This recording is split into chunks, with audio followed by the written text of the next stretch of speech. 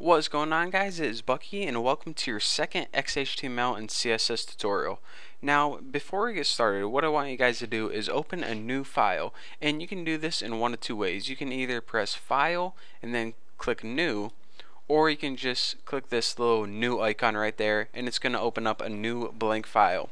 So once you do that, your program or file should look blank, just like mine basically. So go ahead and before you start typing away, just slamming your fingers against the keyboard, listen up, because I'm going to tell you something that's very important. All websites are made from something called tags. Now, tags are pretty much the pieces of a website. So for example, if you wanted to put a picture on your website, you would need a picture tag. If you wanted to put a link on your website, you would need a special link tag. If you wanted to create a button on your website, then you would need a tag for your button, so on and so on. So pretty much all a website is a bunch of little tags combined into something to make, a complex website. So in order to make a tag, here's the basic layout of it. You press less than, and then you write the name of your tag, like the paragraph tag is P, and then you write the greater than sign. So pretty much it's a less than sign and greater than sign and something in the middle. In this case, P for paragraph, IMG is for image, for pictures, and anyways, you get the idea. So let's go ahead and create our first tag now. Now, check it out. I'm not going to be going in depth about this first tag, but you need it for every web page. It's a special tag that you only use once per web page, and it's called the doc type tag. Now go ahead, less than and greater than sign, and inside press exclamation mark or exclamation, whatever the heck you call it. It's above the one. So anyways, after that, press DOCTYPE, press space, and press HTML. Now, again, like I said, I'm not going to be going in depth about what this tag means. It's basically telling your browser what type of document it's trying to look at. But anyways, it's just a formality, a technical thing. We'll be going back to it later, but for now, just put it in your file and don't worry about it. Now go ahead and give yourself some space, hit enter, and let's go ahead and start typing some real tags that we can understand. Now, the basics of any website is pretty much the HTML tag. Your entire website is going to go in between your HTML tags. So go ahead and press less than and make a tag that says HTML and press a greater than sign. Now go ahead and press enter a couple spaces and make another tag that says less than, and now you want to put a forward slash and put HTML. Now as you can see, I have two HTML tags, slightly different. Now you're saying, alright, what the heck is going on? Well, first of all, the HTML tag pretty much tells your browser, alright browser, I'm about to make a website. Anything I put in between here is going to be in my website. So this tag means I'm going to start here, and this tag with a little forward slash means I'm going to finish here. So that is the basic structure for a beginning and an ending tag. It's pretty much less than, the name, greater than, and for your ending it's a less than slash the same name, greater than. So that is a basic HTML tag. Now anything that goes in here, like I said, is going to be part of your website. So let's dive in a little deeper. Every website you see, every single web page you've ever been to, is made up of two parts. The first part is called the body, the first part is called the head. The second part is called the body. So what is a head and what is a body? The head is where all the browser information goes, the technical stuff that you don't see when you go to a web page. And this includes keywords for search engines, the title of the web page, maybe some browser info. All this crap, it goes into the head.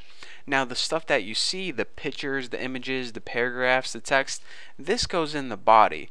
So whenever you say, alright, I'm going to make a head in the body, to put all the technical stuff in the head and all the cool stuff in the body. And by the way, for these tutorials, we're going to be working with mostly the body because, we're not worried about search engines and stuff. We're worried about how sweet our website looks. So anyways, let's go ahead and create a head tag right now.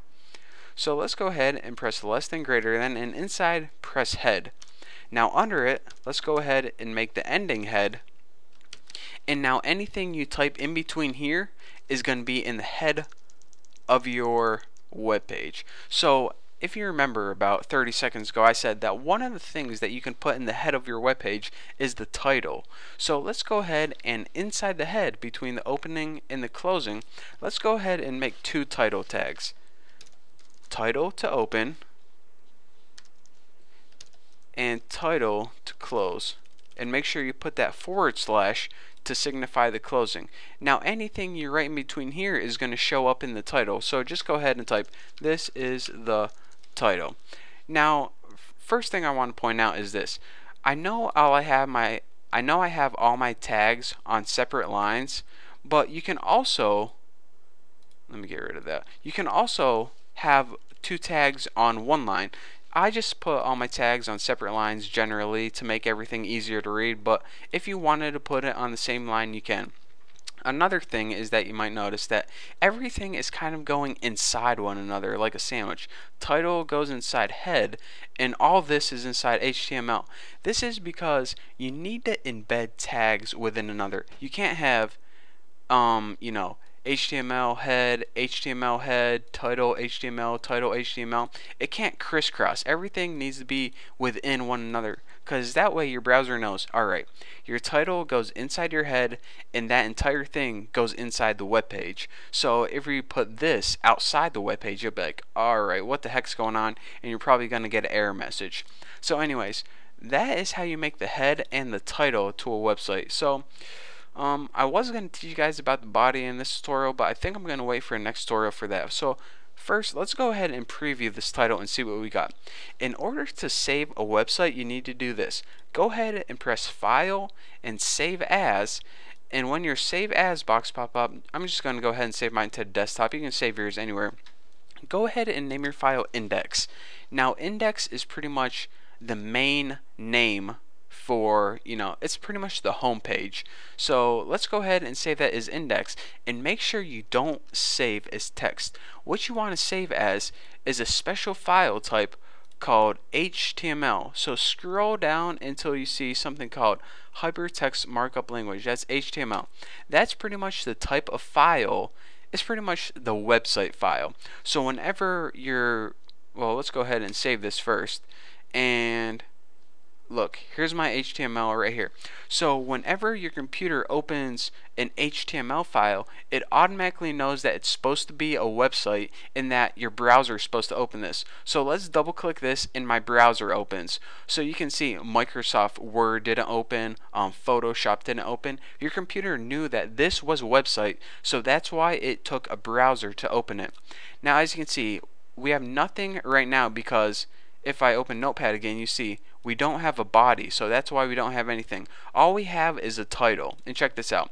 On our website, we have a title that says, this is the title. So we did that by making two title tags and typing, this is the title right there. So if we change this, it says, this is the title, sucker, right there, and save this again. Now when we refresh our page, you can see our title changed it. This is the title, sucker. So that is how you create a basic web page with a basic title.